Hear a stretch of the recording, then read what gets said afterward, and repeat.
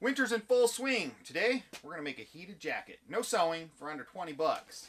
So you can run it off your Makita, your DeWalt, your Milwaukee, or even just a cheap little power bank.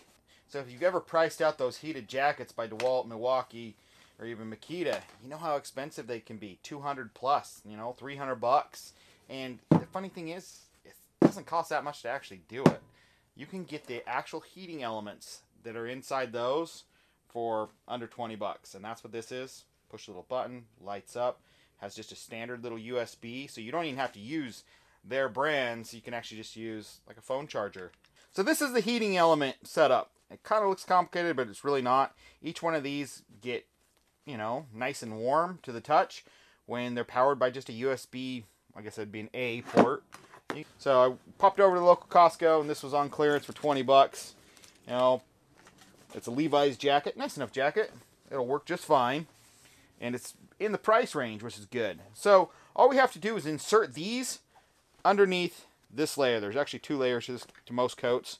And you got your outside shell, and you got your inside liner. So we just have to insert it between the liner and the coat. I'm going to put everything on the inside of the jacket. I don't really want it on the outside. I don't really care. So I'm going to put it by the inside pocket. And this, you could run it to a side pocket. I'm just going to leave it inside this pocket as well, So I'm just going to cut this apart with my knife right on the seam.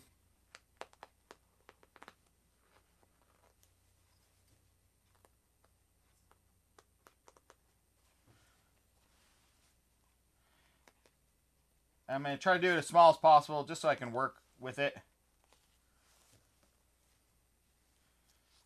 Maybe we'll leave the tag in. That should probably be ample. Okay. Now I'm just going to start tucking them in there. You can see how crappy the inside of a coat and stuff looks. Look at this. And cut off any loose threads. Nothing. Doesn't matter. Okay, the glue I'm going to use, they sell fabric glue. I'm just going to use shoe glue. It'll bond. It won't let it move. Some of this I can't really show you because I'm just going to be reaching my hand in. But essentially I'm going to take this and this one. These are my right chest, so I need to get those all the way up into here. I'm going to put it this side facing the body, this side facing out. So I'm going to reach in there. So I'm going to put some shoe glue just around the edges and just put it up in there. And then if I need to glue the wire in any position that I think, I might put some on there as well. But I'm going to have it all bunched up as I try to get this just right up, about right where that pocket is. It's very rubbery, very resilient. This will not come out once you got on there. You read the reviews on these things and people are complaining that they expect these things just to be like a little furnace. Just you'd expect them to be like 300 degrees, but no. They just get like warm. Where's that pocket at? It'll probably be set up, where it's not going to pop off in 20 minutes. That's it. There's one. This one I'm going to put down with a pocket. I think I'm going to do this one sideways. The other one I did like this. This one will be sideways.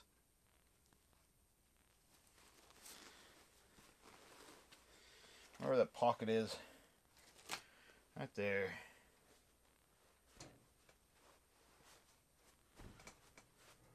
Right there.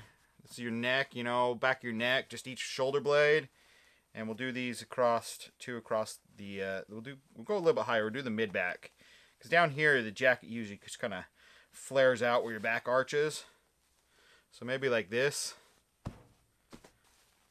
So I'll glue those in, and we'll go from there. And so the button, I'm going to bring from the inside.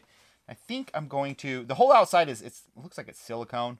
And it's meant to be sewn in, usually on the outside of the jacket. I don't want it on the outside jacket. I think I want it about right here. And then I'm going to pop this into the side of this pocket. I'll just cut a little bit of a hole right on the inside of this pocket just so I can run the USB through. And they have this little, I guess, stopper so it doesn't go through too far. I think you're supposed to actually sew this as well. So I might glue that in there. I don't know how far out I want, but maybe I actually want this to come out as far as possible. So if you wanted to put a big battery pack, I could run it and just stick it down in this pocket. I don't know. I guess I could actually even cut a hole through here into the into this side pocket, and so I could stick it in there as well. But I think I want to keep everything on the chest because I'm probably just going to use something like this that sits right there. I'm just going to cut an X for each one of those corners. We got it, I think, about the right size. Maybe a little bigger.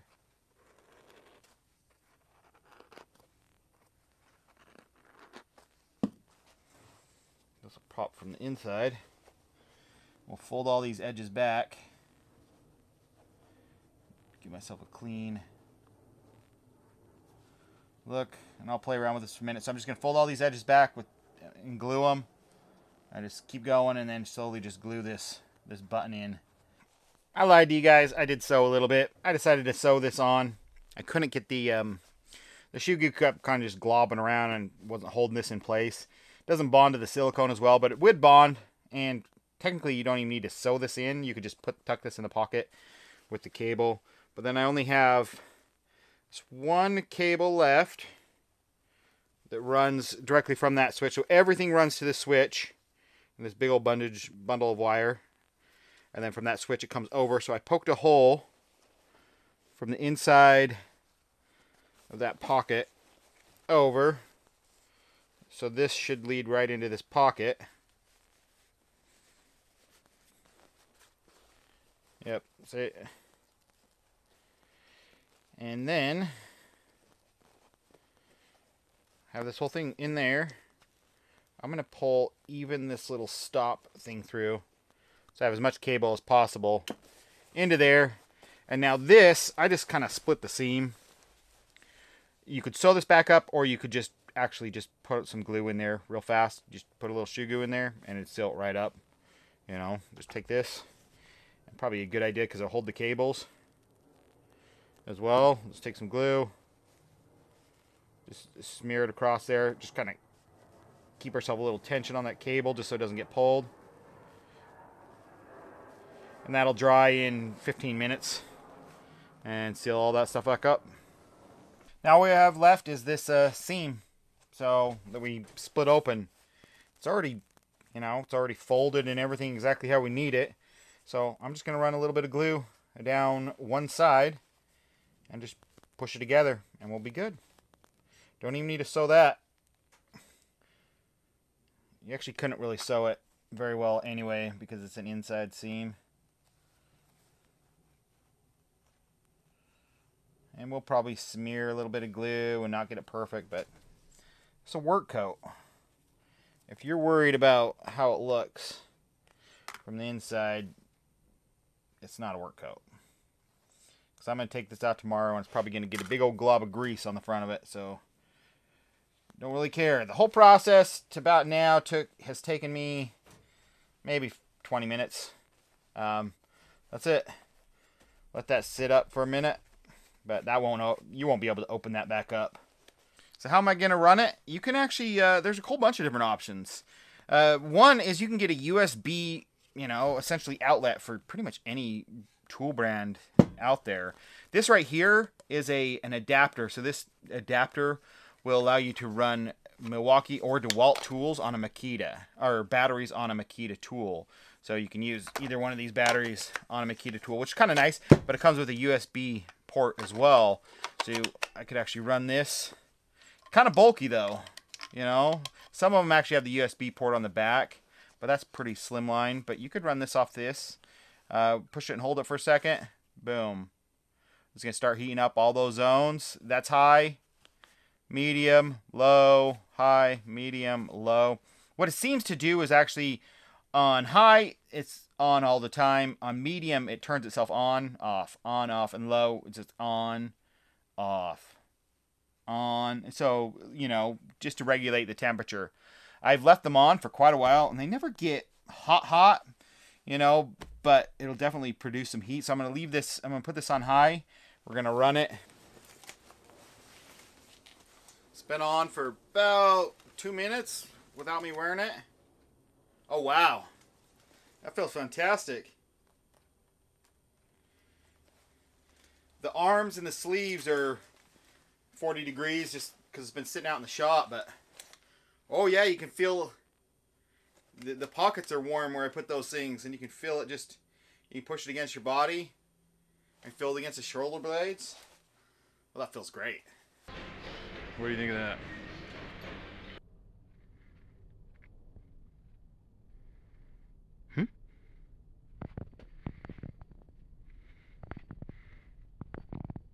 Say something witty or smart. You look like a professor or something.